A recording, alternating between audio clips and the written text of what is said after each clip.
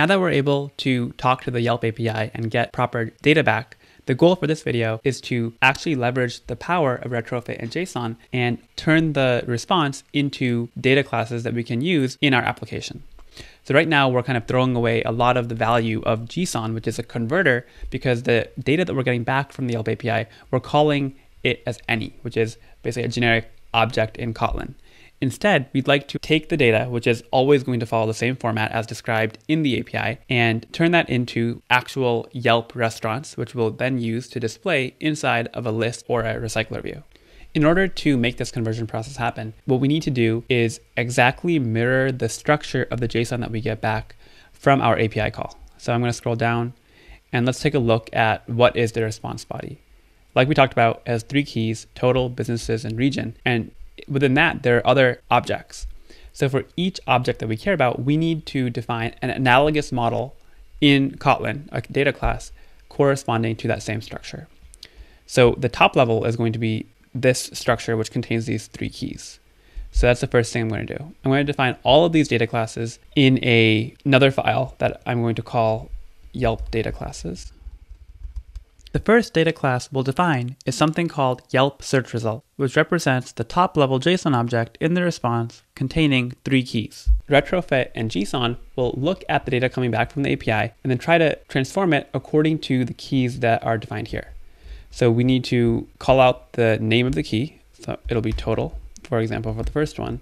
It has a resulting value of an integer. So we'll say val total, and this is an int. And then we want to do something similar for the other key. So the one that we really care about is called businesses. And this is going to be a list of businesses. So we'll call it restaurants. And Yelp restaurant is going to be another data class that we define.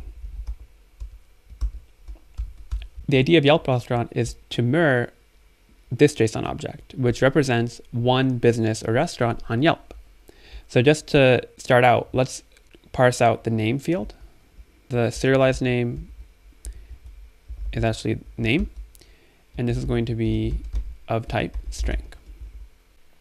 And one thing to note here is that there's no need to parse out every field from the JSON. So you'll remember that there is one more key in the Yelp search result object, which is called region, but we don't actually care about that because we're not displaying it in the UI. So I'm not parsing it out here.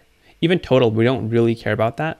So we could have left that out. The only thing that we are really using for display purposes is this key called businesses, which we're calling restaurants. Now that we've defined Yelp search result, let's actually use it inside of Yelp service. So the callback will return a Yelp search result object. So now in main activity, we need to update the callback to use Yelp search result. And that means each of these also has to get updated. And let's try it now. So if we debug the app again, let's go inside of the onResponse method and see if we're actually constructing these objects properly. So we expect to see a list of these Yelp restaurant objects that we've defined, and each of them should have a name field. So we open up response, body, and now we do see restaurants, and you can see that there's Yelp restaurant, and it has one field filled out called name, which is perfect. That's exactly what we expect. So that means that JSON is doing its job correctly of converting the data that we get back into a Yelp search result. And inside the Yelp search result, we are maintaining a list of Yelp restaurant. So now we're going to do a similar process for each of the other attributes inside of the restaurant that we care about. For example, review count, image URL, and so on. So what I've done here is I've gone ahead with the straightforward attributes of the Yelp restaurant. So name, rating, price, number of views, distance in meters, and image URL. These are all simple attributes that are on the top level object of the Yelp restaurant. One thing to note is that there's no need to actually specify serialized name if the name of the parameter in the object exactly matches the name of the variable in Kotlin. So that's the case for name, rating, and price. If you go back to the sample data, rating, price, and name exactly match. The reason I had to specify serialized name here is because I'm calling review count something else. I'm calling it number of views in camel case, whereas the attribute name in JSON is review_count. And similarly, I'm renaming these other fields, distance and image URL, which is why we need to specify these. There are two more attributes that I would like to be able to parse out of the Yelp restaurant in order to show the completed UI. First is a category for the restaurant, and second is a location. So these are a bit more involved, and you can see why by looking at the JSON data. So first is the category. So what you'll notice is that the category is a key in this JSON object, which has a value of a JSON array. And this JSON array consists of different JSON objects. Each JSON object represents one category. And so this is what we need to now mirror in our data classes. So we need to have one more data class called category. Yelp category. And this contains two fields, alias and title, but really the only thing we care about is the title, because that's what we're going to use for display purposes. And the attribute name is going to exactly match the variable name, so I don't even need to say serialized name. I'll just say val title, and this is a string. So now we can use this Yelp category in the parsing of Yelp restaurant. So I'll say serialized name, and it's called categories. So I'll say categories, and this is going to be a list of Yelp category. And again, actually, I don't even need to specify serialized name because this exactly matches with the variable name.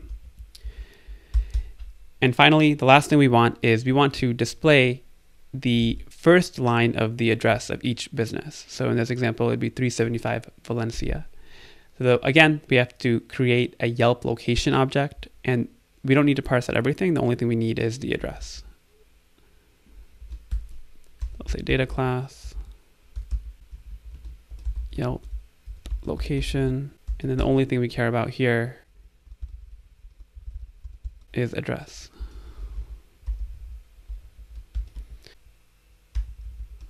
It's going to be of type string.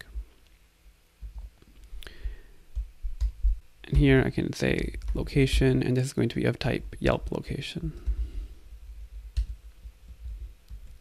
Now, one more thing while we're here that I'm going to add is I'm going to add one method on the Yelp restaurant data class, which will convert the distance in meters that we have as part of the data class and convert it into a distance that we can actually use for the UI. So I'm going to add a function called display distance, and this is going to return to us a string. And the way this will work is I'm going to save the number of miles in 1 meter as a variable and use that to multiply with the double that we get back here, the number that we get back from distance in meters, and that'll be how we compute the number of miles, which we'll use for display purposes.